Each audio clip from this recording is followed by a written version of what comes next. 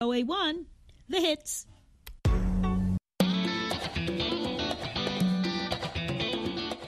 Welcome to Learning English, a daily 30-minute program from the Voice of America.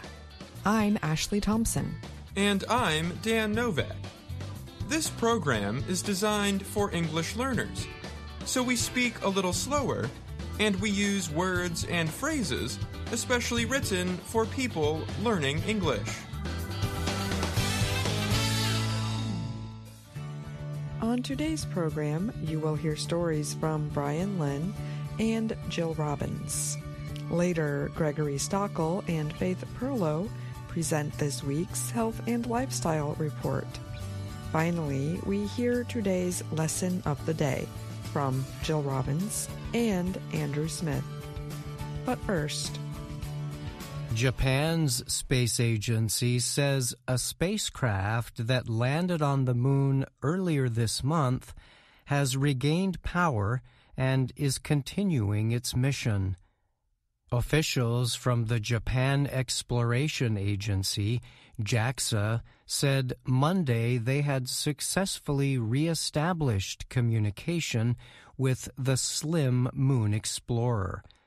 SLIM touched down on the moon on January 20th, but the spacecraft landed the wrong way up. Its solar equipment was unable to see the sun. JAXA said SLIM was likely able to regain power because of a change in the sun's direction. After the landing, JAXA used the spacecraft's battery power to gather as much data as possible about the touchdown and the surrounding area. The power was then turned off to wait for the sun to rise higher in the lunar sky. Mission officials have said the explorer landed within 55 meters of its target near the lunar equator. It also landed in between two craters in an area covered in volcanic rock. JAXA said these results demonstrated progress in what it calls pinpoint landing technology. Past moon missions generally aimed to hit flat areas at least 10 kilometers wide. But the ability to land on very exact targets is expected to help support future space vehicles traveling to the moon and other places. The main purpose of the mission was to test the possibility that spacecraft can land on very specific targets. But SLIM is also capturing images and released two small explorers. The explorers are designed to examine mineral-rich rocks and collect data on the moon's development. JAXA has not named a specific date for when SLIM will end its operations on the moon. But the agency has said in the past that the lander was not designed to survive a lunar night. The next lunar night begins on Thursday. The mission made Japan the fifth country in the world to successfully land on the surface of the moon, after the United States, the Soviet Union, China, and India. I'm Brian Lynn.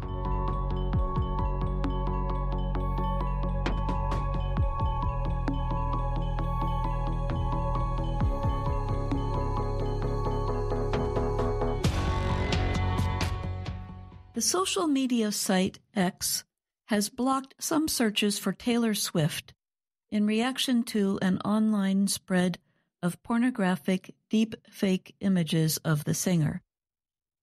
A deep-fake is an image, sound recording, or video created to make it appear that people in it are saying or doing things that they did not say or do. Attempts to search for her name without quotation marks on the site Monday resulted in a failure message. It asked users to retry their search. "Don't fret, it's not your fault" also appeared. However, putting quotation marks around her name permitted posts to show where her name appeared. The images of Swift began spreading widely on X last week. She is now the most famous victim of a danger that technology companies and anti-abuse groups have struggled to fix. This is a temporary action and done with an abundance of caution as we prioritize safety on this issue, Joe Benaroche, head of business operations at X, said in a statement. After the images began spreading, the singer's loyal fan base, called Swifties, quickly came to her defense. They launched a protective movement and flooded the site with more positive images of the singer. They used the hashtag Protect Taylor Swift on their posts. Some said they were reporting accounts that were sharing the deepfakes. The deepfake search group Reality Defender said it followed many posts of pornographic material of Swift. Many of the posts were found on X, formerly known as Twitter. Some images also made their way to Facebook and other social media sites. The researchers found at least 20 different images created by artificial intelligence, or AI. Researchers have said the number of pornographic deepfakes has grown in the past few years. The increase continues as the technology used to produce such images has become more available and easier to use. In 2019, a report released by the AI company Deep Trace Labs showed these images were mainly weaponized against women. Most of the victims, it said, were Hollywood actors and South Korean singers. I'm Jill Robbins.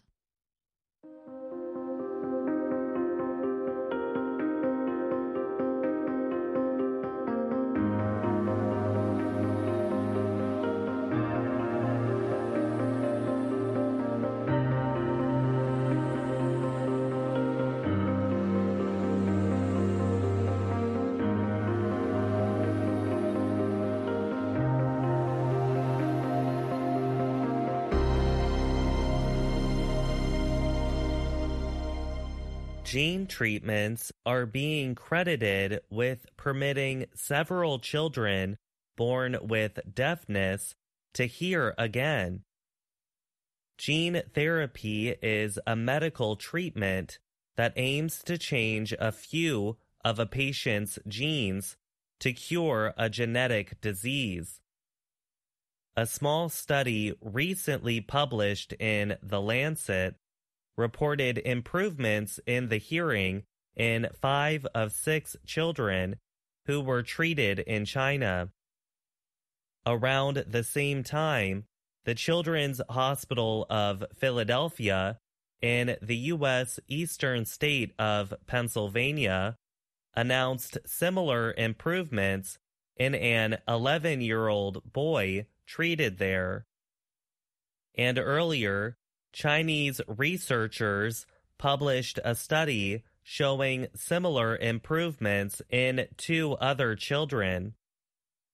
The experimental methods, or therapies, target only one rare condition, but scientists say similar treatments could someday help many more children with other kinds of deafness caused by genes. Around the world, 34 million children have deafness or hearing loss. And information from the U.S. Centers for Disease Control and Prevention says genes are responsible for up to 60% of cases. Deafness caused by genes is passed down from parents to children. It is called hereditary deafness. It is the latest condition scientists are targeting with gene therapy. Gene therapy is already approved to treat illnesses such as sickle cell disease and severe hemophilia. Children with hereditary deafness often get a device called a cochlear implant that helps them hear sound.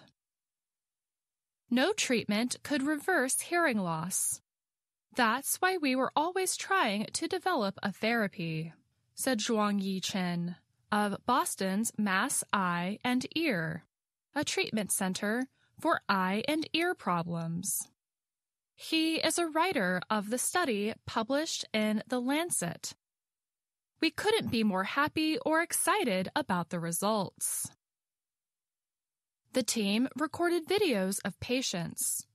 One shows a baby who formerly could not hear at all, looking back in response to a doctor's words 6 weeks after treatment. Another shows a little girl 13 weeks after treatment, repeating father, mother, grandmother, sister, and I love you. All the children in the experiments have a condition that is believed to cause 2 to 8% of hereditary deafness.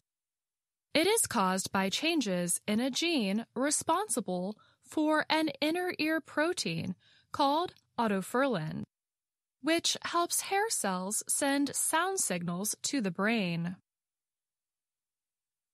The researchers say that the one-time therapy gives a working copy of that gene to the inner ear during a medical operation. Most of the children were treated in one ear, although one child in the 2-person study was treated in both ears. The study with 6 children took place at Fudan University in Shanghai.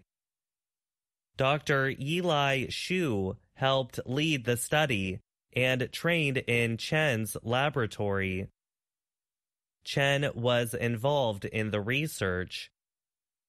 Chinese science organizations and biotechnology company Shanghai Refresh Gene Therapeutics helped provide financial support. Researchers observed the children for about 6 months. They do not know why the treatment did not work in one of them. But the 5 others, who were completely deaf, can now hear a normal discussion, the researchers said. Chen estimated they now hear at a level 60% to 70% of normal. The therapy caused no major side effects. Early results from other research have shown similar results. Regeneron Pharmaceuticals is a biotech company based in New York State. It announced in October that a child under 2 years old showed improvements 6 weeks after gene therapy. The results came from a study Regeneron did with support from Decibel Therapeutics, a company in Boston. Columbia University's Dr. Lawrence Lustig is involved in the Regeneron study. He said although the children in these studies do not end up with very good hearing, even a moderate hearing loss recovery in these kids is pretty astounding. He added that many questions remain. They include how long the therapies will last and if hearing will continue to improve in the children. Some people question if gene therapy for deafness is ethical. Teresa Blankmeyer-Burke is a professor who is deaf and who deals with medical ethics. She teaches at Gallaudet University, a university for deaf people in Washington, D.C. She said that there is no agreement about the need for gene therapy targeting deafness. She also pointed out that deafness does not cause severe or deadly illness. Blankmeyer-Burke said that it is important to work with deaf community members about the importance of gene therapy. She added gene therapy is seen by many as a possible threat to signing deaf communities. However, Chen said, this is real proof showing gene therapy is working. And he added, it opens up the whole field. I'm Faith Perlow. And I'm Gregory Stockel.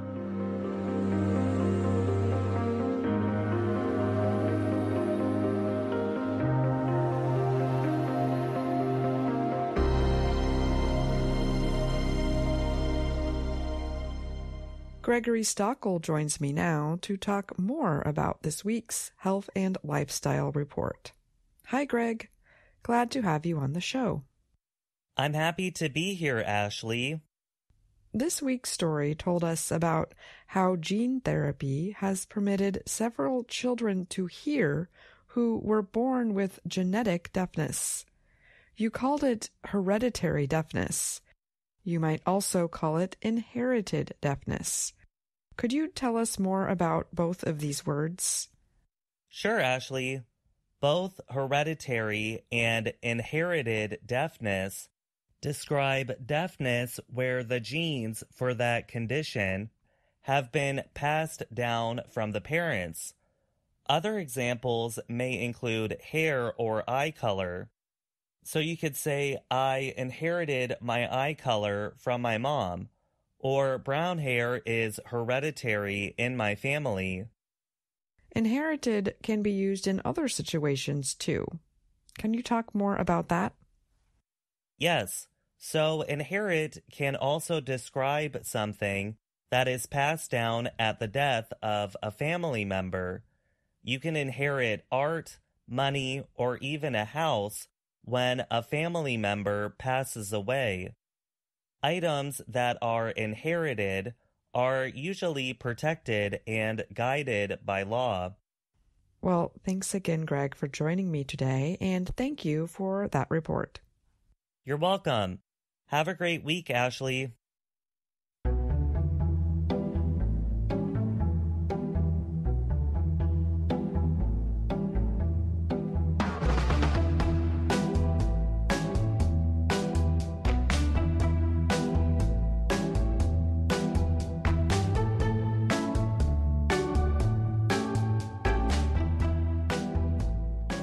And now it's time for the lesson of the day on the Learning English podcast. My name is Andrew Smith, and I'm joined by Dr. Jill Robbins. Hi, Jill. Hey, Andrew. Our lesson is based on our video series, Let's Learn English. The series shows Anna Mateo in her work and life in Washington, D.C. Here's Anna introducing herself. Hello, my name is Anna Mateo. Today's lesson is going to be a mix.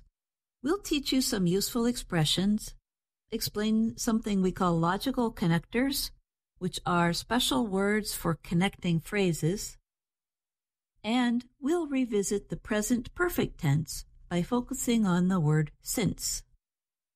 And we're basing all of this on Lesson 15 of Level 2 of the Let's Learn English series. You know, Jill, we've talked about the present perfect several times in these podcast lessons. That's right. We've talked about it ever since we looked at Lesson 48 from Level 1 of the series. But it's so important, I think we should talk about it again. I do too. And we use the present perfect a lot in English. So it makes sense that we are revisiting it. We use the word since to refer to a specific time that something began in the past, but is continuing now. Let's hear the example from Lesson 15 of Level 2. Anna and her friend Penelope are doing a kind of exercise called speed walking. You keep one foot on the ground at all times, but you try to move as quickly as you can. You swing your arms in a special way, too, that looks a little like chicken's wings. It is a little funny looking. Let's listen. Penelope, even though we both love speed walking, can we slow down a bit? No way. I think because I'm walking with you, I'm walking faster. Come on, Penelope. Let's take a break. We've been speed walking since 8 a.m. You're so competitive. You even wore your medals. You brought your trophies. You're out of shape. When we were little girls, we could speed walk all day. Hey, wait for me. You know the speed walking rules. If both feet leave the ground, it's running. You ran. Did you hear when Anna used the word since and the present perfect tense? Here it is again. Come on, Penelope. Let's take a break. We've been speed walking since 8 a.m. We should also remind our listeners that the word since actually has two meanings. Informally, it can mean the same thing as because. Right. Like we could say, since it's getting dark outside, we should go home. Anna wants a break from her speed walking and gets some advice about exercise from Penelope. Whew, that was great. Wow, Penelope, you're still really fast. Since I've been working in an office, my speed walking has been much slower. You are slower, Anna. Maybe you should hire a personal trainer. That will be great, as long as the trainer understands speed walking. Try this company. After you fill out an online application, they will match you to the perfect trainer. As soon as I get home, I'll do it. Thanks. Hopefully the trainer will help Anna in her speed walking. But let's listen one more time to an example with the word since and the present perfect tense. Since I've been working in an office, my speed walking has been much slower. Here, a listener might get confused and think Anna is using the word since to mean the word because. But in a situation like this, where there seems to be two possible meanings, the speaker is probably just talking about what happens after a particular time. If they are not talking about time, they will usually say the word because, if that is what they mean. Listeners, we know that might be a lot to understand. The good news is you can always go back and listen to that explanation again. Yes, you can. That's a good idea.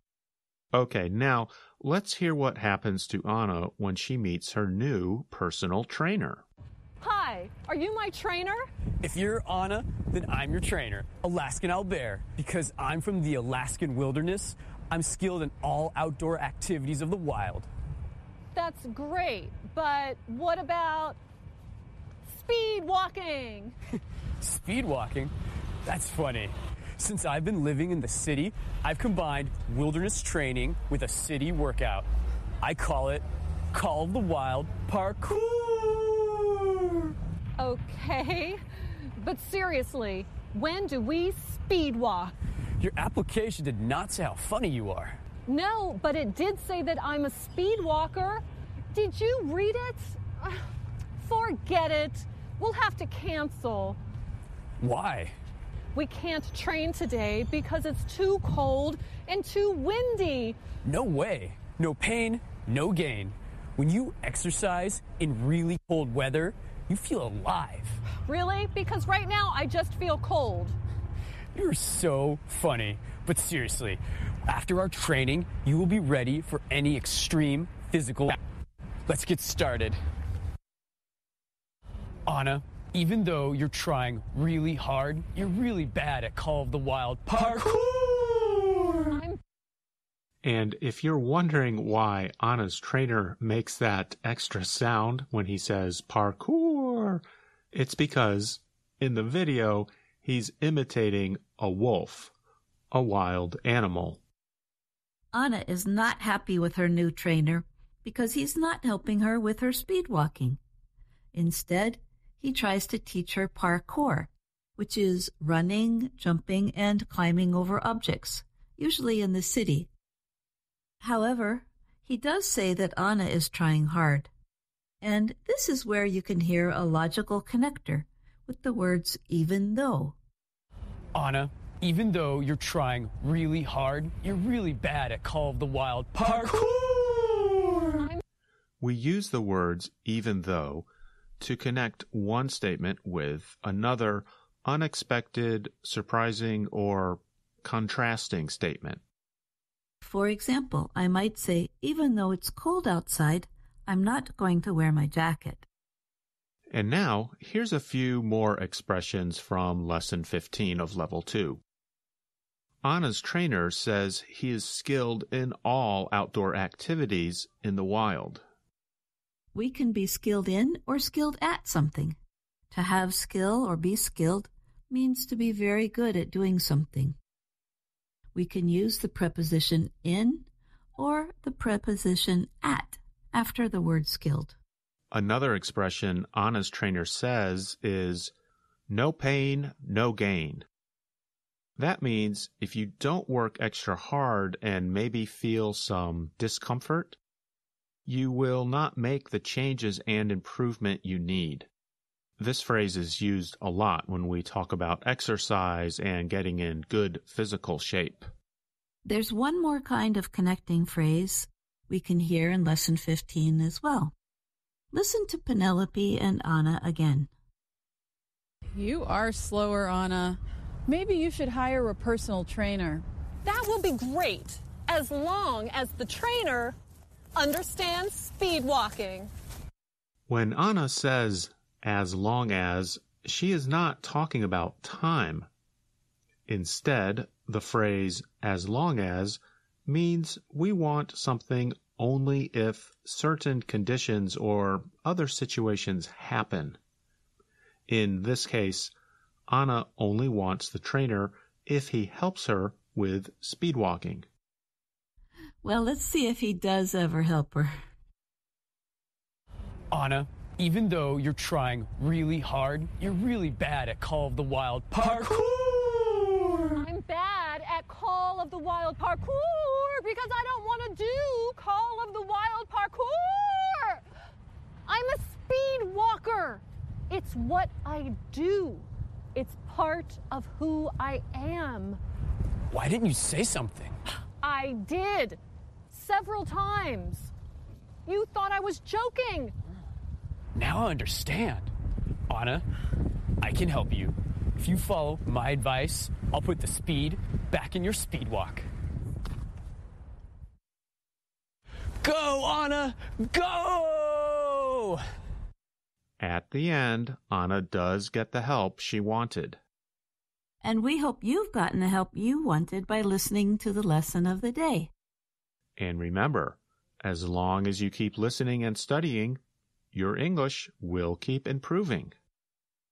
And even though it can sometimes be difficult, try to speak English as much as you can. Remember, no pain, no gain. That's right. Well, we've come to the end of today's lesson. Thanks for listening. Remember, you can also find us on Facebook, YouTube, and Instagram. I'm Jill Robbins. And I'm Andrew Smith.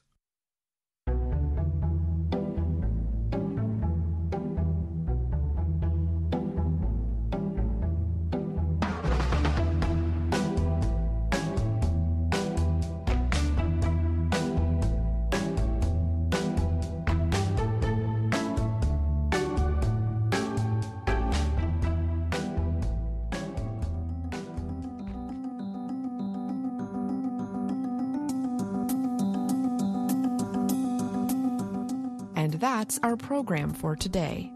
Join us again tomorrow to keep learning English through stories from around the world. I'm Ashley Thompson. And I'm Dan Novak.